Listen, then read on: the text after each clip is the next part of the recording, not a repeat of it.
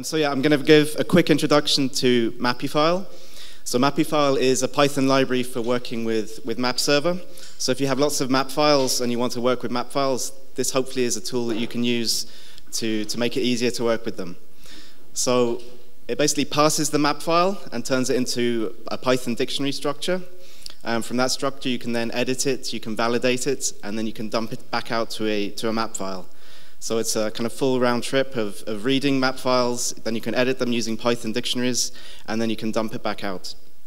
And it became a OSGeo Community project last year, and it's been going for about 7 years, so there's not too many changes. So like MapServer, it's very stable. So I'm just going to go through a few of the use cases. So one of them is for formatting map files. So it's a Python library, but there's command line tools as well. So if you want to format your map files, if you want to get rid of the comments, if you want everything indented with a certain number of spaces or tabs, you can run this program and it'll format your map files. So here's kind of a messed up map file with some comments and some indentation. And you run it through the formatter and you'll get a nicely formatted map file. So if you want to kind of develop your map files using includes and lots of comments, you can do that, and then for production, you can use the mappyfile to just dump out a nice clean map file, removing all the comments and formatting it. And there's an application online which uses mappyfile called MapServer Studio, and you can paste in your map files and you can try all the features of mappyfile in there, so all of the different formatting options. So as I mentioned, it parses the map file and then puts them into a Python dictionary structure. So if you're a Python programmer, once you have the map file in a Python dictionary, it's very easy to then go in. So layers would be a list of layer dictionaries. Then you can go into the classes, and you can edit any of the dictionaries, and then you dump it back out, and your changes will be in your map file.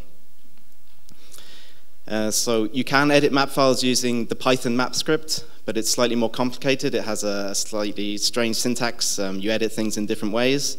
And for things like setting error files, if the file doesn't exist on the machine, it'll throw an error. Whereas mappyfile, you don't even need MapServer installed on the machine, so it's a pure Python library. So you can create and edit all your map files on any machine without worrying about paths being not existing.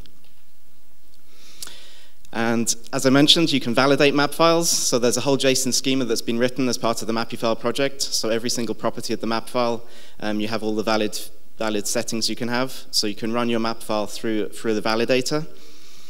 So this helps if you have an old map file and you want to update to a new version of MapServer. You can run it through the validator and it'll tell you all the things that have been deprecated since with the new versions of MapServer. So it's helpful for upgrading map files. As I say, you don't need MapServer installed, so you can validate all your map files as part of a CI process. So you can just run the command line programs on GitHub Actions. And you can also integrate it into a more dynamic workflow. So you can integrate with MapScript. So you can load up a map file, you can mess around with it with Python, you could take user inputs from a web service, and then you can dump out an image all in memory back to a web server. If you want to get mappyfile, you can use pip install, conda install, or apt-get. So yeah, most of the development, it's fairly stable, so everything else is plugins. So there's a few plugins listing here, and yeah, there's a QGIS exporter hopefully coming out soon. They're the links, and thanks for listening.